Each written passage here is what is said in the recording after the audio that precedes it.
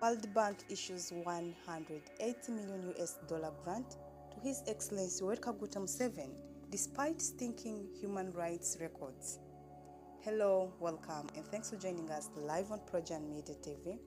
If you haven't subscribed yet, kindly do, and don't forget to turn on the notification button for all these updates.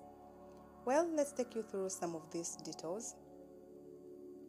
The World Bank has provided 180 million US dollar grant for the Uganda COVID-19 response and emergency preparation project according to the reports from the Ministry of Health. The money, as predicted by many Ugandans, will however be channeled to the ongoing military campaigns targeting civilians and unarmed citizens.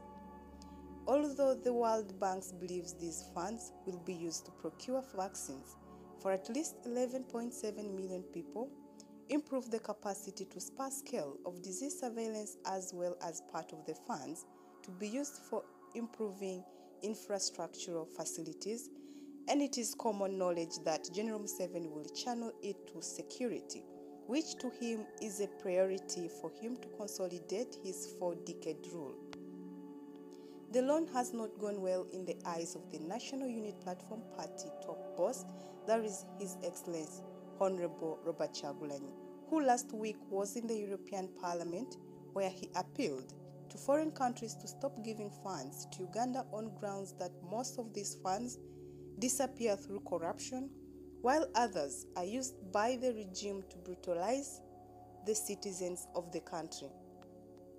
Kyagulanyi and many Ugandans believe that if the government of General Museveni is weakened financially, it will bow down to the demands of the citizens, later leading to its collapse.